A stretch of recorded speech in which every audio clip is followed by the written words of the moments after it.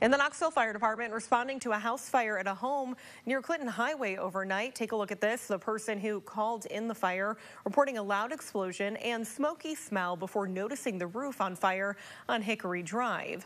Officials say the home suffered heavy fire and smoke damage as well as water damage throughout the house. We're told the family of 4 people and 4 animals were all able to make it out of the home uninjured. The American Red Cross is now helping that family. The fire is also now under investigation.